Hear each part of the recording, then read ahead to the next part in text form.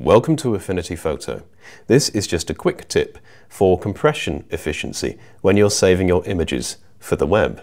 So typically you'll export images like these as JPEGs. And looking at this image, it should be a fairly simple export. If I go to File, Export, choose JPEG, let's reduce the quality to about 50. It will give me an estimated file size of around 300 kilobytes. Now, if I cancel this, and I zoom into the image, it's not particularly noticeable, but there's a lot of chrominance noise in this image that's complicating the final export. And unless you've done some noise reduction during your post-process workflow, odds are most of your images will contain chrominance noise to some degree. It's just the nature of working with digital image sensors. So we can simply go to Filters, Noise and Denoise.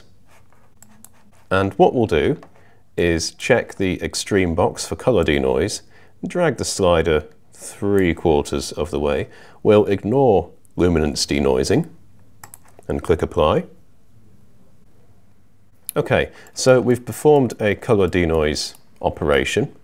It hasn't really affected the texture of the image, which is great. Now if we go to File, Export, and keep the quality at 50, we'll see a reduced file size. Not bad, but there's another way we can reduce the file size as well. If we go into the More options here, we can check Progressive. You may have seen this when images load on web pages gradually, so they start off very blurry and low resolution, and then gradually the quality builds until you're left with the final image. So if we go ahead and click Close, we'll now see our file size has dropped again. Let's see if we can't reduce this even further. So looking at this image, we do still have some color noise, so we'll go back in to our denoise filter. We're going to do some more color denoising. We'll add a tiny amount of luminance denoise and click Apply. Okay, so if we go back into File and Export, we'll see we've reduced the file size even further. And another thing we can do is reduce the exported pixel size of the image, and then the file size drops even further. So by doing this noise reduction, especially color noise reduction, essentially it means that the JPEG encoder has a less complex image to optimize. And that, coupled with saving as a progressive image, really helps to bring the file size down, as you can see. One final tiny file size saving technique we might want to try is using a softer resample method here.